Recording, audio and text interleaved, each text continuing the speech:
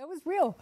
Joining me tonight, a real rock and roller, legendary frontman and co-founder of the Grammy Award-winning metal band Megadeth, who has the #1 album on every imaginable chart. Dave Mustaine is here. Great to see you, Dave. Hi, Kennedy.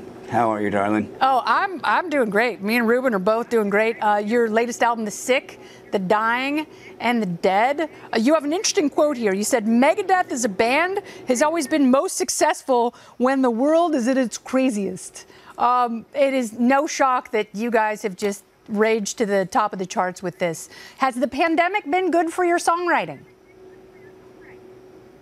Well, I wouldn't want to actually put it in that context, but you know, for your fans and viewers, you and I have known each other back from the '90s, back when you were a VJ host, and we did the Night of the Living Megadeth concert in Manhattan. I think it was 1994 That's that right. You hosted that with us. So I'm glad to get this opportunity to reminisce with you about stuff like that. The pandemic motivating us for songs. You know, I've tried to use things that we all deal with without putting too much of a black or white, you know, yin or a yang to it. I try and go right up the middle so that, you know, you can think what you want. With my kids, I've always said, you know, here's the pro, here's the con, here's what Dad would do, and you know, here's what happened. Yeah, we're the only ones who are keeping rationality in our kids' lives. You know, we have to be the ones who explain to them how to take an issue apart and rationally look at it and think for yourself. Now, people, they often accuse you of putting your politics into your music, but you don't really do that, do you?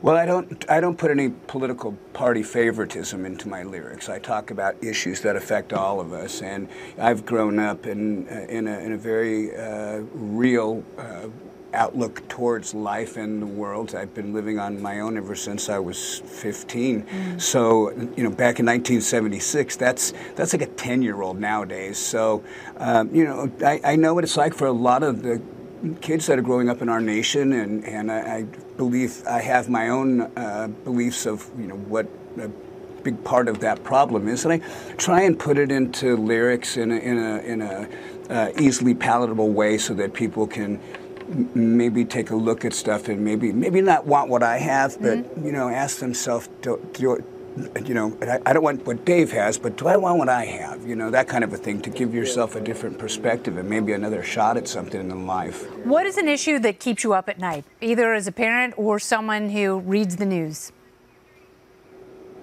You know, I believe it or not, I don't really watch too much of the current affairs right now because I don't have a lot of time to do that. There was a period while I was going through my recovery from my previous illness where I got to watch a lot of TV, but I'm just so busy right now. I know a lot of the current affairs that are going on, and you know, I think it's just like anything in life. When people are going to look back, they're going to figure out who's doing what, they're going to correct it, and we're going to move on.